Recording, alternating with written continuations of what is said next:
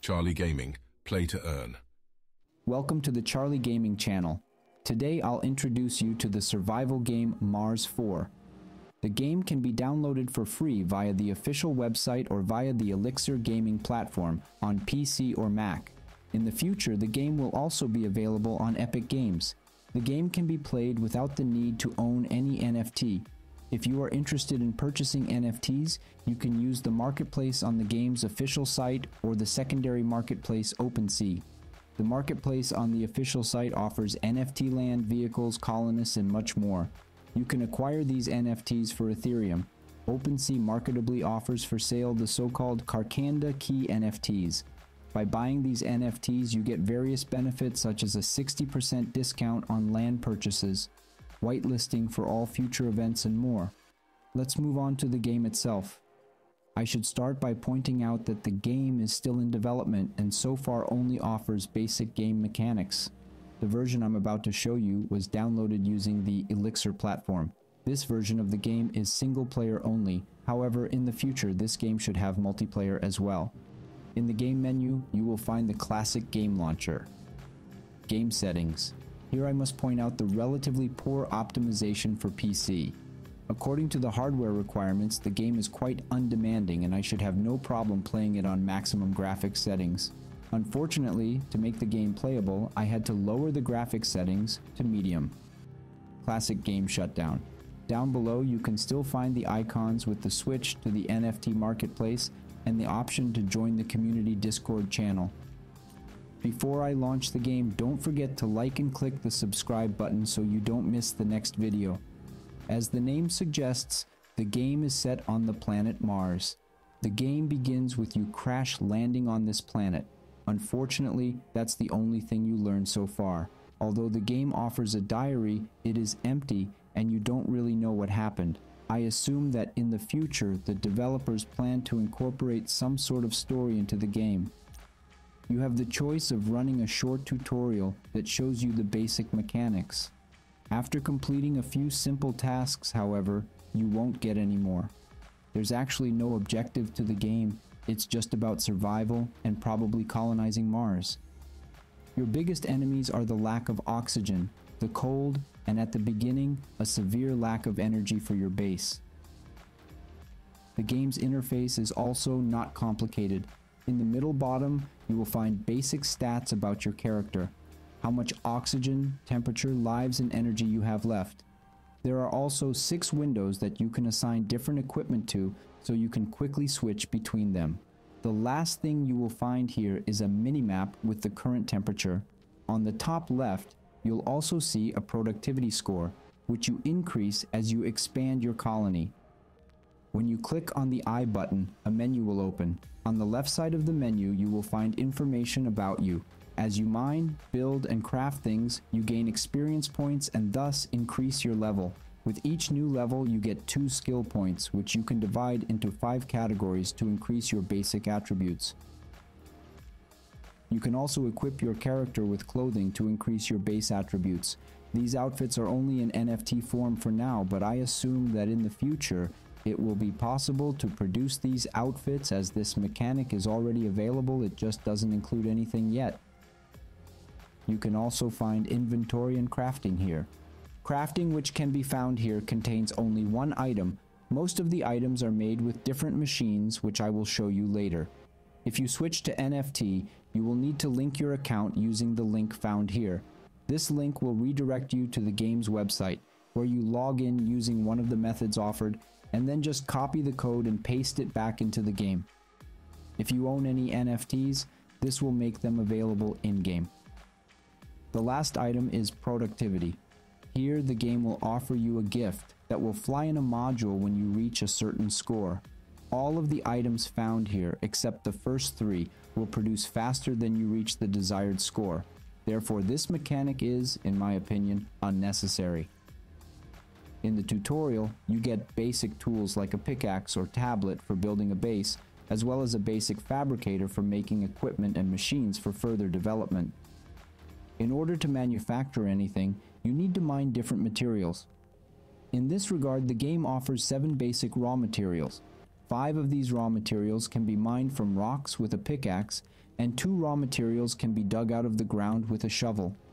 One of the things that spoils the impression of the survival genre is that if you mine a rock, it will reappear in the same place not long after.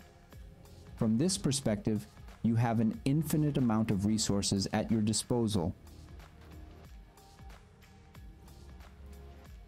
All materials are needed to develop your colony. Some of the resources need to be further processed to get better materials and make better things or improve your base. You need to use a specific device to process them.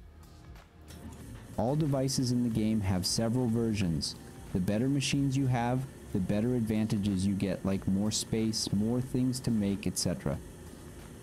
As I said at the beginning, one of the biggest difficulties you will encounter in the game is the lack of power. Small machines only require batteries, and although you have to recharge these batteries regularly, it's easier than with large machines that already require real electricity. You can get electricity here from several natural sources. These sources include sunshine, wind, and vibration. Solar energy is very useful, but only during the day. Unfortunately, solar power plants do not work at night. Wind and vibration power plants only work when the wind is blowing. You can also make something like a power bank in which you put conventional batteries. These batteries will automatically recharge when your power plants are running, and if it is not daytime and the wind is not blowing, you can use this collected electricity to run all your machines. You distribute the electricity around the base with cables, just like I have. Next, you need to sort out the oxygen. At the beginning, you get oxygen bottles that can be refilled with this device. This oxygen cylinder filling device is battery operated. Just insert an empty bottle and turn the device on, then wait until the bottle is filled. Also, if you build and upgrade the base enough, you will be able to make an oxygen generator. However, this generator runs on electricity, and you have to build something like a transition room, similar to what I did. If you don't, the moment you open the door, the oxygen generator will shut down. You can also cosmetically modify the base. You can make various decorations, lamps, tables, and more. But this is only a cosmetic modification, and there is no way to interact with these things. Cosmetic equipment can be made using a machine called the synthetic manufacturer. Each product requires a certain amount and type of material that you must have in your inventory in order to make the product. The production takes only a few seconds. When the product is made, you just need to put it into your inventory, ideally into the bottom rail. And then you just place it where you want it. The last need you need to address is temperature. During the day, you do not need to monitor this value, but at night the outside temperature is well below freezing, and therefore you need to warm up. That's what the heater is for. There are 2 types of small battery-powered underfloor heating, but they are not very efficient. It is better to build a wall heater that connects to the mains and when switched on will keep you warm enough. If you don't get warm, your screen will start to freeze, your visibility will deteriorate, but more importantly, your life will start to decline. Lives will start to replenish once you're warm again. This is another mechanic that I think spoils the feel of the survival genre. You can also replenish your lives by drinking water and possibly food. As for growing food, there is a problem so far. Mars is literally a dead planet, and I couldn't find anything to plant anywhere. You can make an automated grow room, but in order to grow something in it, you need to meet 3 criteria. Water and oxygen aren't a problem, but then you need fertilizer. Fertilizer can be made using compost, which you can get by composting dead plants, and that's a major problem because I couldn't find plants anywhere. If you play the game, let me know in the comments if you have the same problem or have found a way to solve it. Building and upgrading your base is the only fun mechanic in the whole game so far. To build, you need to take in hand the tablet, which you get at the beginning of the game. Click on the second button on your mouse to open a menu that contains several building sections that you can build. All parts require a certain amount of material. To build, Just confirm and the selected part will be built immediately.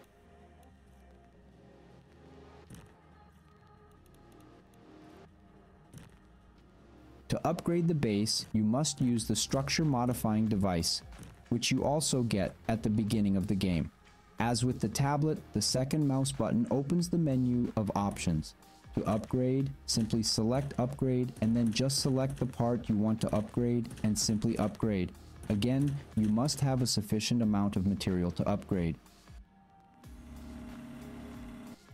You have to make the windows and doors on the fabricator. This is used to make all the useful equipment for the game. The production is the same as for cosmetic equipment. You must have a sufficient amount of specific materials, and then you just put the fabricate and again wait a few seconds. You then put the manufactured items into the inventory and then place them in the location you want. You can upgrade each part of the building 3 times. In the case of the first upgrade, when you cover the walls, it has an effect on the oxygen generator. The other upgrades are cosmetic only. I'm sure you'll think of going for a walk on Mars thinking you'll find something. Personally, I've tried going in all directions pretty far, but except for an abandoned vehicle located north of the wreckage of your shuttle that, again, you can't interact with, there's nothing on the planet. The moment you move away from the crash site, even the rocks that can be mined for materials disappear. Personally, I think this is due to the single-player version of the game. The developers have plans to create a metaverse world with land that is already for sale, on which players will colonize this inhospitable planet together.